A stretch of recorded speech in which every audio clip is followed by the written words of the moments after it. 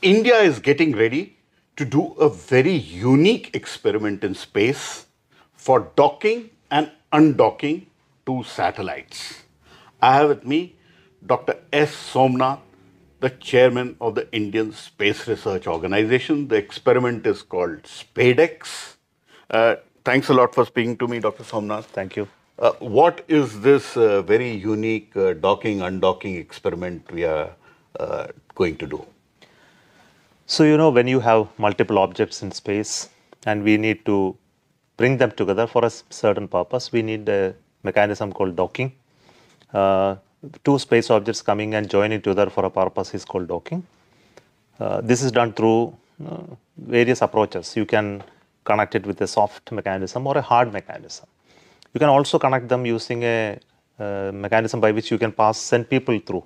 That is called pressurized compartment connection, which is done for human transportation from like you see on international space station. When a crew module connects to the space station, you bring the pressure equivalent and then transfer people. So everywhere you have initially a mechanism comes and connects, then you establish a sealed connection. So suppose you have to build a space station. Now everything is not launched in one go. Modules go one after another and they are connected to each other to build a long, big, complex space station. So everywhere there is something called docking process is involved. In a docking process, there is something called a target and a chaser. So somebody will follow the first objects and come together and in a close proximity and make a connection. So in the SpaDeX experiment, we are exactly going to replicate that type of technology required to do that. It involves first a mechanism which can go capture, then pull them closer, then rigidize it. So there are three functions. Second element is there are a suite of sensors which are required to identify which is a target and which is a chaser, and then relatively move them in a coordinated manner that they are able to come very close with a very controlled movement, as well as not to cause a hit and damage while we come to docking. So these two technology elements we are trying to demonstrate through two small satellite platforms built around IMS bus, which you have been earlier launching, to be launched in PSLV in one go, in one orbit. So they will be together launched and the satellites will carry out the docking experiment. Now, will we do only docking or will we attempt also undocking and then maybe try another attempt on? The docking is a powered docking. That means you use an electric motor to drive the docking process. So they not only do a mechanism that will go and catch each other, there is a rigidization process in which the motor can drive a mechanism drive to bring them closer against a spring load and then keep it in that tight condition.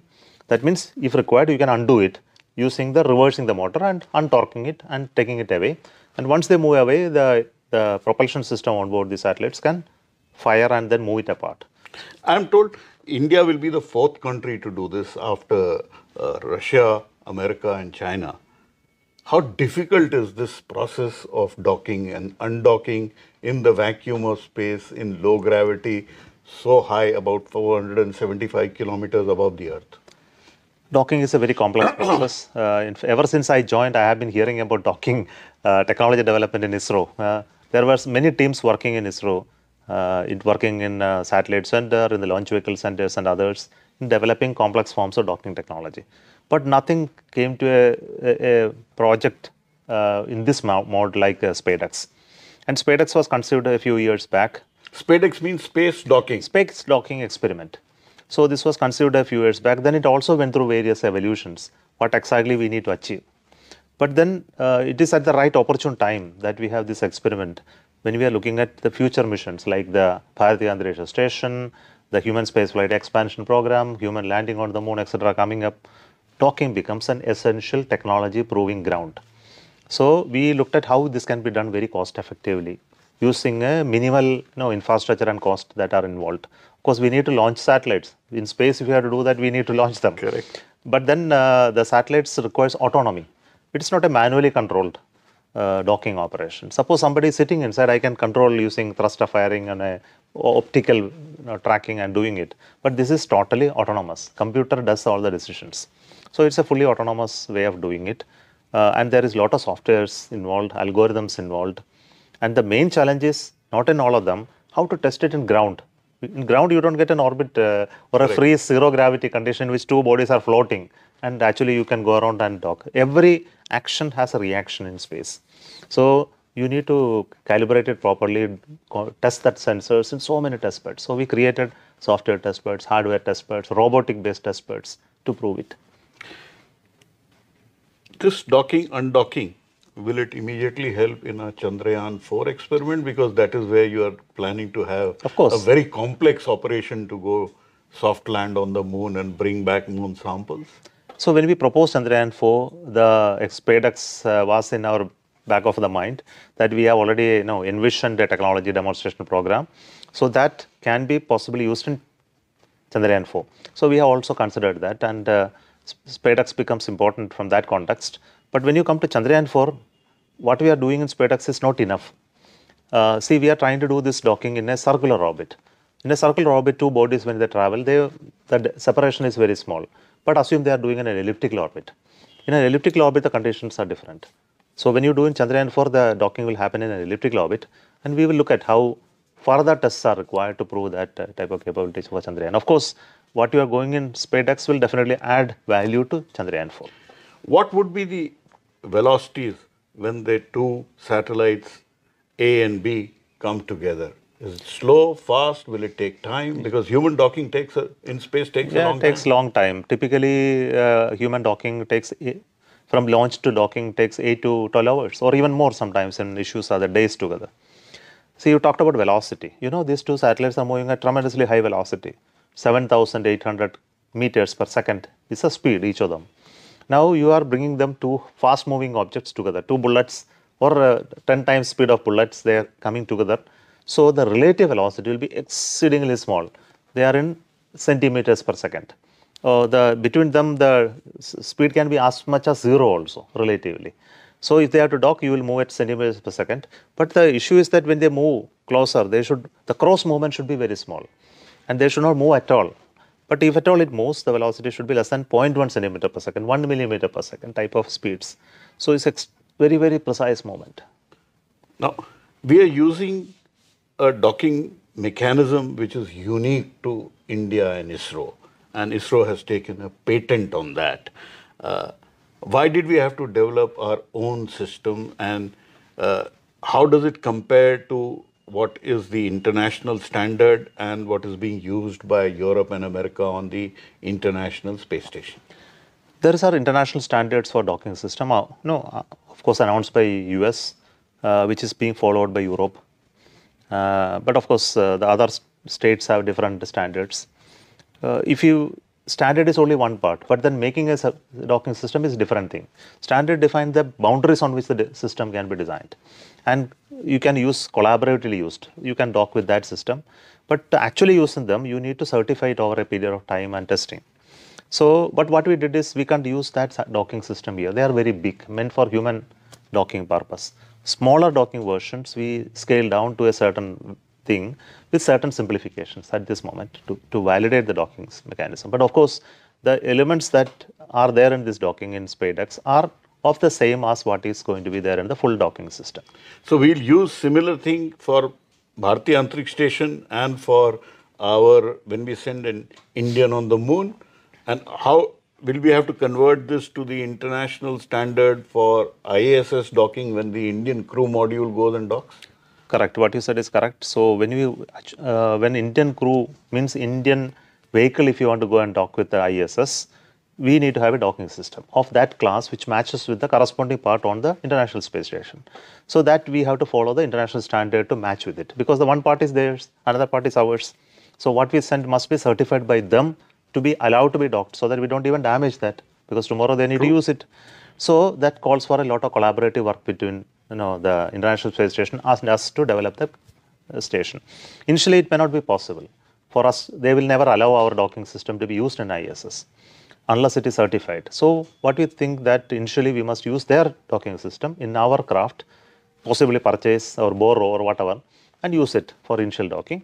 But over a period of time, I believe that we can engineer it ourselves in the full scale and use in our Bharatiya Antariksh Station, prove it on our own, then claim, yes, now we have a proven docking, you allow us to use with the system. So the size and the way it will be done would be similar to what Yeah, is I there. told you there are Obviously, by then, the ISS would be replaced. Even ISS replace the future coming will also follow standards. Okay. Because without standards, you cannot have a, say for example, one vehicle gets stuck and another vehicle has to go and dock and bring back the crew. We need to have standards. So it's always there, like your plug points or light points and things like that. You create standards where multiple makes can really come and match. So that's why there is a need of a standard. But validation of that standard followed product also requires some time of testing and evaluation. Excited about SpaDeX? SpaDeX, like every mission, we have an excitement, but it's a complex work in terms of the years that we have spent on it, in terms of developing the technologies, going through plenty of testing, the problems that we have seen and corrections that we have taken, the teams that have been working, multiple teams have worked on it for years to develop it. So I would like to thank all of them for the patience and perseverance to make at this level through spacecrafts ready for launch. You get more value from every mission than just docking, undocking. Yeah. Will the satellites be used for some extra work later? Of course, no. ISRO is known for that type of work. Yeah, that is what is called frugal technology. How to do something beyond what we have originally imagined. And definitely we will be doing something, and we have put that element into it. Post-docking, which may be one docking you asked, one docking may be done. And if there is enough fuel, we may do multiple docking. And after that, whatever required has been proven as far as docking is concerned. These two satellites can separate out and do an independent work. So we thought what we should do independently, and we conceived some payload should be there, and we will convert them to a remote sensing satellite. Okay. So one of the satellite will have remote sensing payload, and another satellite will have a science payload. On the PSLV, is it a dedicated launch? Are you doing an extra thing on the PSLV? PSLV is needed to launch these two satellites, but we have extra payload capability. Correct. So we conceived the POEM, which is a PSLV experimental orbital module, which is the fourth one to go in PSLV. And this gives a lot of opportunity for all the startups and companies, NGEs in the space sector to experiment their new ideas, payloads on board PSLV. And also ISRO establishment to test many of the ideas which need to go in the future space programs, R&D experiments. So we have a large amount of payloads on board this POEM this time with the solar power generation, control, everything. So after the separation of the SpaDeX satellites, the stage will come down to a lower orbit, essentially to not to cause any debris. So with a higher orbit, it will remain as a debris for a long time. So we will have a POEM orbital operation for at least 2 months, and all the payloads are currently available, supplied by the private companies and industries and startups, as well as ISRO institution. The testing of the integrated level is going on. So one launch and huge value addition from that. Precisely, yeah. In fact, there is a huge demand for POEM to come in every launch of PSLV. Unfortunately, in every launch, we will not be able to provide, because some launches, the satellite is fully occupying its capability. So whenever there is a spare capability, we of course put some incremental value to make the stage a POEM enabled and provide this opportunity to everyone. So docking, undocking takes India into a very special league of nations. Definitely it should. It should. The success of this makes a different feeling, because now we are preparing ourselves to do a real spacefaring nation. It's not just launching in space, we can do operations. What are the operations? We can do rendezvous, means coming closer to inspecting another satellite. If satellite is dead, you can make it live again by charging. This experiment, we are going to do a power transfer test. So we can actually pump electricity to another satellite if needed to charge its battery, or supply a batteries fresh to it. Or maybe tomorrow we can do a refueling of a satellite if you have a refueling adapter. Or catch the satellite and throw it into the sea if it is a different satellite, and making it debris free. So all of these capabilities requires docking, essentially, going proximity operation. So it requires control, how to use cameras, how to use sensors to find out when the next object is nearby and capture it.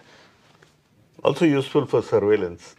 Of course, it comes useful whenever surveillance is needed, yes. True, but surveillance don't need going that much closer. Maybe you can far away, you can see. True. So the many uses. Many uses. Many uses by one sophisticated experiment. Yes, of course, yeah. So exciting times for ISRO. Yeah. Always is. Space is exciting. Thanks a lot for speaking to me, you. Dr. Somnath. Thank you so much. So that was Dr. S. Somanath telling us how India is entering into a completely new domain with a docking, undocking experiment of two Indian satellites.